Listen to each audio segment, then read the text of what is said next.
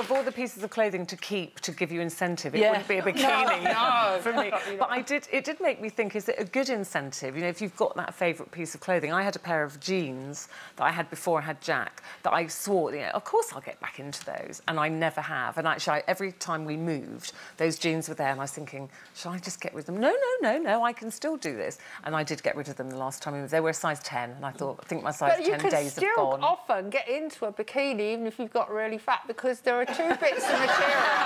Let's be honest, you've got the pants, and the backside can hang out of the back, and then you've got the top part, and there's this ghastly area in between. That's the bit I would not like. Yeah. But I have... There's nothing wrong with that. My top halves wouldn't fit in the bikini. Well, we don't know which model of your top. I get confused myself, but I know what you mean. I've got, like, joggers and stuff, and, like, you want to keep, and, like, trousers. I'm a hoarder. I can't get rid of them because I'm always like, right, I would definitely get in them. And when you try and put them on, I think, how on earth did I ever fit in them? And then you lie on the floor, force the button up, and I know I'm not big, but you still see it over here.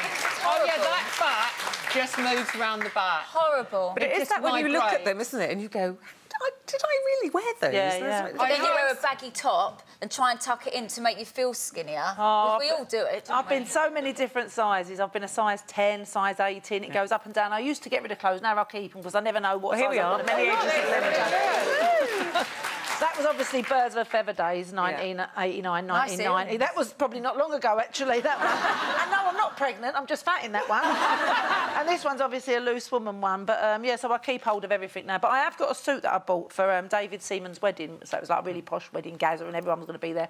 So I went to this really posh shop and got it. It cost me really, really a lot of money. And I've still got it in the garage now. I'm never going to fit into it again because it was long, absolutely Are you beautiful. keeping it because it cost you a lot of money? Because it's like a work of art. It was all handmade and that, and it's absolutely lovely. I might have it framed one day because it's never going to fit me. But did you feel fantastic? Oh, I did. I felt absolutely well, then it was worth every penny. Yeah, I wish I could find a picture.